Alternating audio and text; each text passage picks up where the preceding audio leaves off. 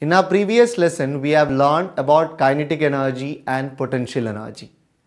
But my question is, can we convert kinetic energy into potential energy? Or can we convert any form of energy into other? The answer is yes.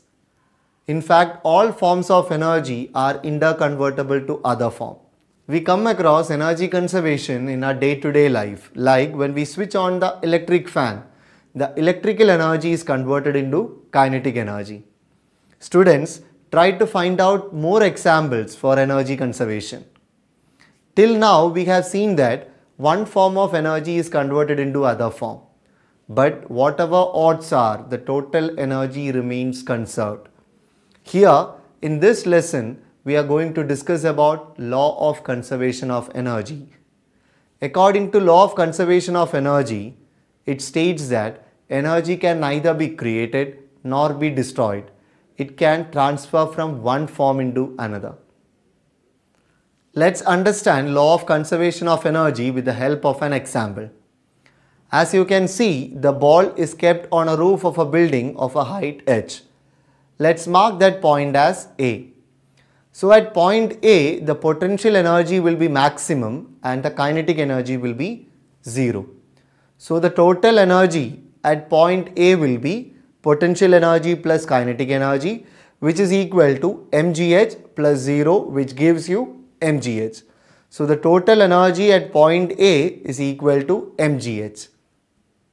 So now let's drop the ball.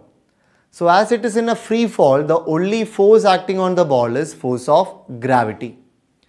As the ball comes down, let's consider a point at the middle of the building and let's call that point as point B. At point B, the potential energy is less than that of point A and the height is also less than that of h. Let's call it as h dash. And also the ball had gained a velocity v. So at point B, the total energy is equal to half mv squared plus mg h dash.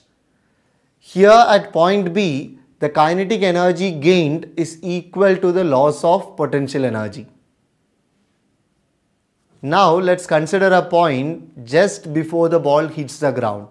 Let's name that point as point C.